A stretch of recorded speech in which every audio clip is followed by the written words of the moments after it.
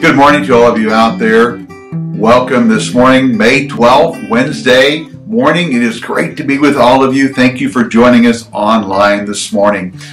We've been walking through some familiar scripture passages in the past couple of weeks, and today we continue that journey with one of my favorite verses in all of Scripture. Now, I have many favorites, but this is one of those that is in my top 5 list.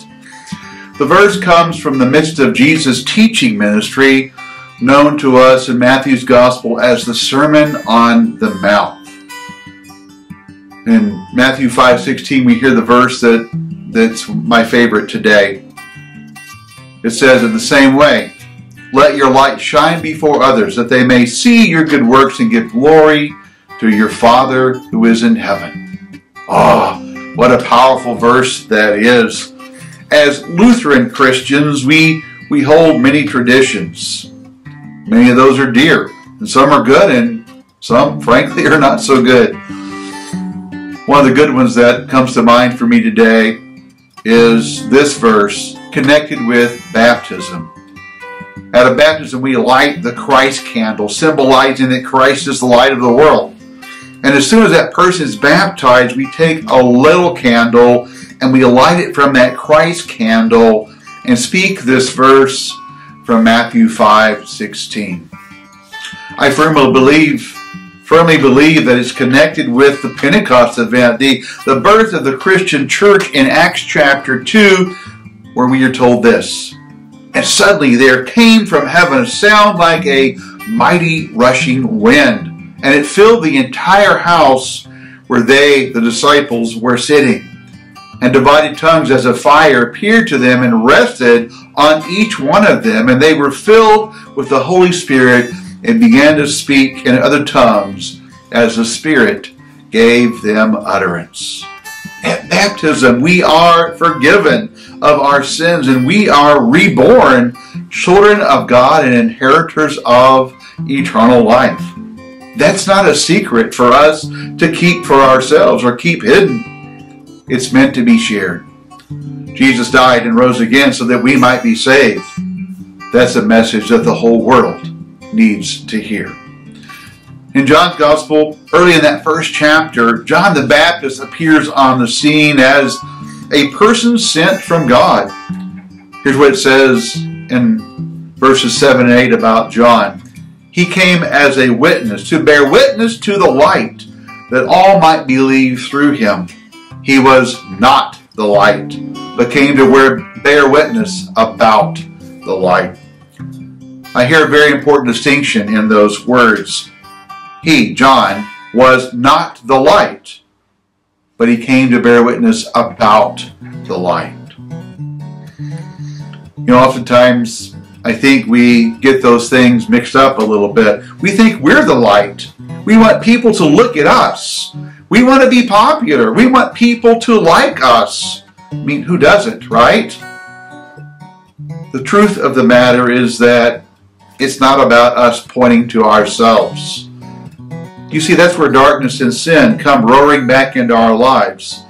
When we try to put ourselves in the center of our world and make everything else revolve around that. John came to bear witness about the light. That light is Jesus. In one of his famous I am statements, Jesus bears witness about himself when he says in John 8:12, "I am the light of the world. Whoever follows me will not walk in darkness, but will have the light of life." And so that's a great reminder for us that Jesus is at the center of our lives, and we should all revolve our lives around him. Darkness and light, good and evil, those are recurring themes in the Bible, and they are powerful symbols in our world today. Darkness hides things. Criminals love darkness because they believe it covers their illegal activities. But light reveals what is hidden, and it shows us what something truly is.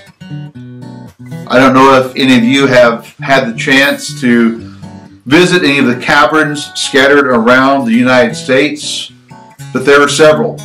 Carlsbad Caverns in New Mexico is probably one of the most famous in the United States. But there are several right here in Central Texas. There's Interspace Caverns in Georgetown. There are Natural Bridge Caverns outside of New Braunfels. There are the Longhorn Caverns up in Burnet.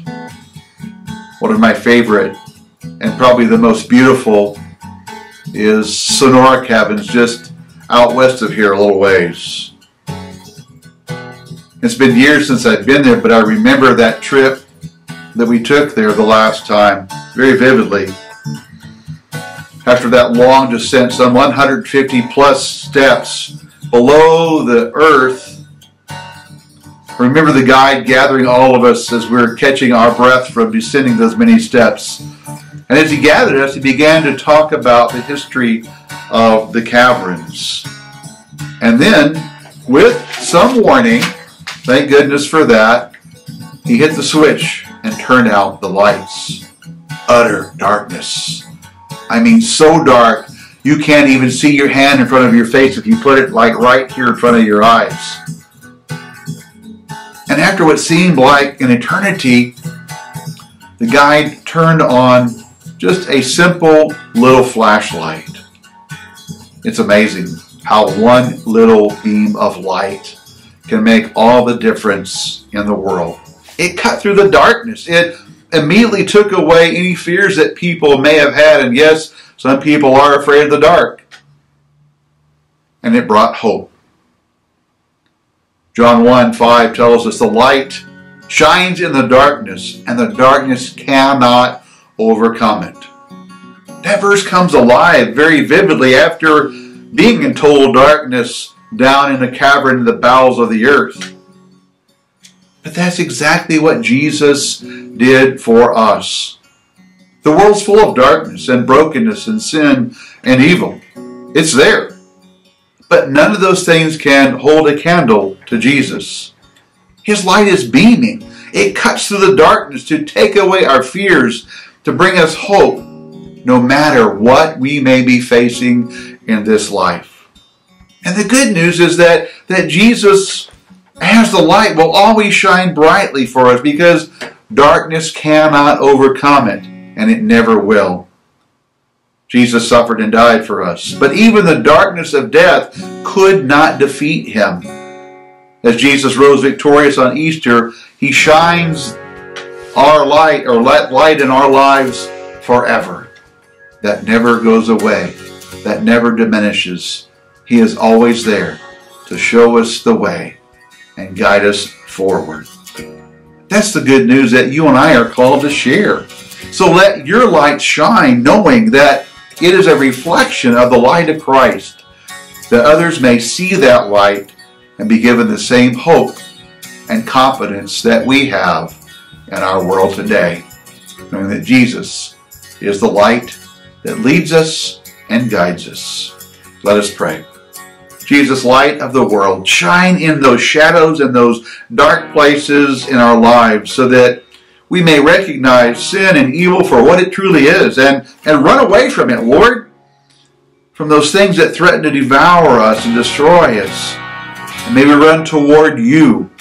May we be drawn to your light, so that our fears may be eased, our comforts may be given to us, and that you may give us hope as your light warmly washes over us, that we might experience your light, your love, and your peace. In Jesus' name we pray. Amen. Yeah. Powerful verse, powerful words, powerful image of Jesus as the light of the world. Just really one announcement here, and just a reminder that we have lessened our restrictions. We're beginning to open up a little bit more. So for our weekend services, we have 3 services each weekend here in person. So our Saturday evening, 6 p.m. and Sunday at 10:30 a.m. are mask optional. We continue to have the 8 a.m. service on Sunday morning as mask required for those that still have health concerns or concerns for COVID. So just a reminder about those lessening of restrictions. And then also a reminder that all office visits or meetings or small groups are all mask optional. Outdoor meals right now are are available. I say available, we're not providing them, but outdoor meals are acceptable as long as the food's from a single source, and we'll visit with indoor meals and other things on a regular basis with our church council leaders. So please stay tuned for more of that. Hey, if you like the message today, go down below and hit that like button, or you can even subscribe to join us and get regular updates of our messages on the weekends and our weekly word during the week. Thank you for joining us, and have a blessed rest of your week. Amen.